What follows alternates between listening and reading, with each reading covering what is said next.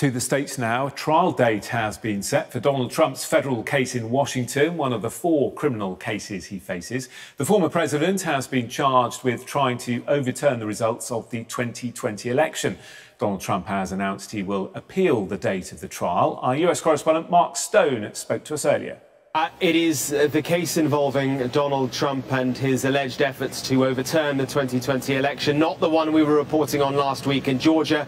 That is a state-level case, but the federal-level case that is taking place here in Washington, D.C. And within the last few moments, a judge here in the court behind me has said March the 4th, Monday, March the 4th next year will be the day when this particular case against Donald Trump will go to trial. Now, Donald Trump's lawyers had argued for various reasons that the case should not go to trial until 2026, way beyond the November 2024 presidential election. They had said that the amount of documents that had to be gone through was so huge, millions of pages worth, that it simply was not feasible to hold the case soon.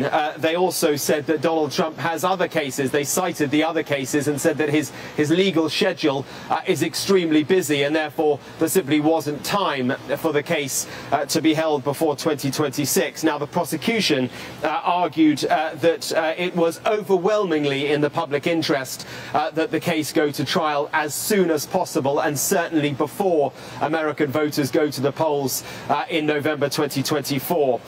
So in listening to that argument, the judge, Tanya Chutkan, said setting a trial date does not depend and should not depend on a defendant's personal and professional obligations. Mr. Trump, like any other defendant, will have to make a trial date work regardless of his schedule. She also said that the defense were exaggerating the amount of material that had to be gone through.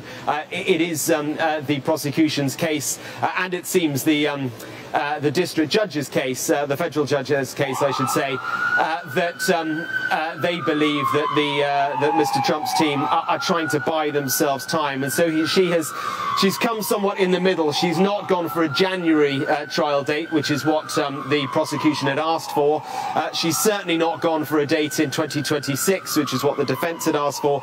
Gone instead for March the 4th. Now, that is a day before Super Tuesday, the day when so many states around this country go to the polls to choose their nominee for Democratic and Republican Party candidate. An extraordinarily busy day in the election cycle. Extremely difficult to know how on earth Donald Trump is going to meet all these different political obligations and legal obligations as well.